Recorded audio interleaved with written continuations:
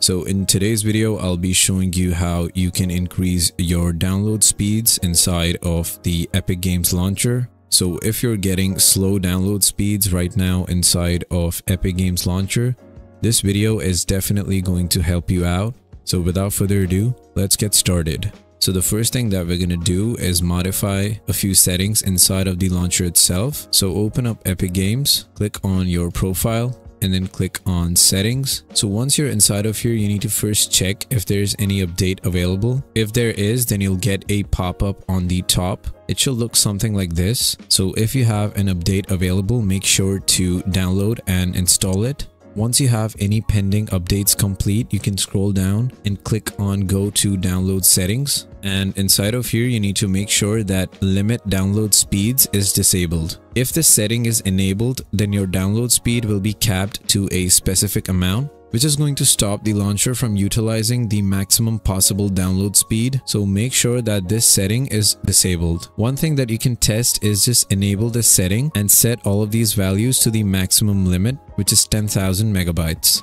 You can experiment with this and see if it increases your download speed inside of the launcher. Another thing that you can try is just close Epic Games Launcher completely and then just launch it as an administrator. Click on yes. And now Epic Games will open up with the administrator privileges, which could result in better download speeds. The next setting is going to be changed outside of the launcher. So we're going to be applying the most optimal DNS to make sure that we're getting the maximum possible connection speed. For that, we need to download an application. To download this, you need to simply head to your browser and then open up this link that I will provide in the description below. Once you're on this website, you need to scroll all the way down till you see the download button. Make sure that you only click on this button and not on any of the ads. So click on this, close the ad, and now your download should start. Once the download is complete, you need to simply locate and unzip the file. And once you're done extracting, you'll be left with a folder called DNS Jumper. So double click on this and then open up the dnsjumper.exe application. Click on yes for the user account control. And now inside of here, you need to first click on the fastest DNS button. Click on start DNS test. So once you click on start DNS test, it is simply going to perform a test on a list of a bunch of popular DNS servers. And then it's going to show you the DNS which is giving you the lowest delay. So for me, it's this one. And once this is complete, you need to click on apply DNS server. You will get a small notification which says DNS successfully changed, and then you can close this window. Now click on flush DNS, and this is going to flush the DNS cache. Once this is done, you can simply close this app. And with that, we have applied the best possible DNS according to our connection. This next optimization is going to be only for Ethernet users. So if you've got an Ethernet connection, you can try changing this setting to see if you get better download speeds. Simply head to Control Panel, click on Network and Internet, Network and Sharing Center, and then click on Change Adapter Settings.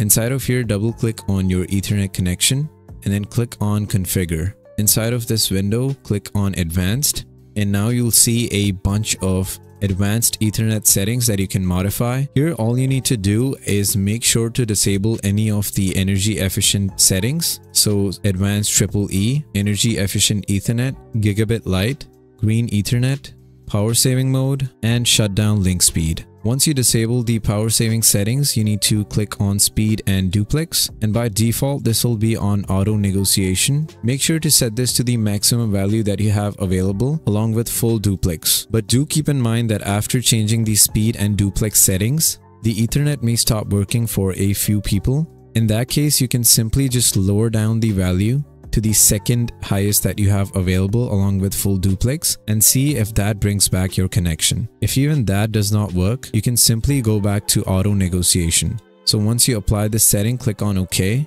And this optimization should also help in improving your download speed. So if you guys have watched my previous video on optimizing the Epic Games Launcher, there was an optimization in that video which no longer works and actually lowers your download speed. So I'm quickly going to show you how you can revert that. For that, you need to simply open up Windows and type % local app data %.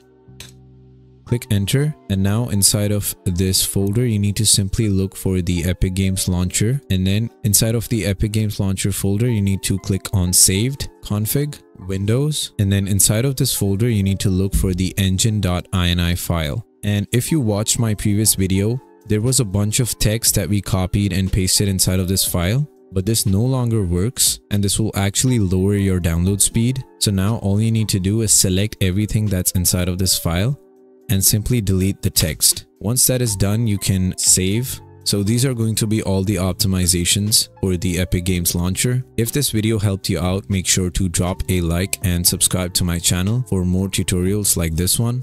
If you'd like me to optimize your internet connection or your laptop or PC for gaming, you can check out the link in the description to my service. I've got a bunch of 5-star reviews and I can help you get the maximum performance out of your existing system. Be sure to check it out. If you'd like to support me inside of Epic Games or inside of the Fortnite item shop, you can simply use my creator code 72creed. That would really help me out. That is going to be it for this video, and I'll see you guys in the next one.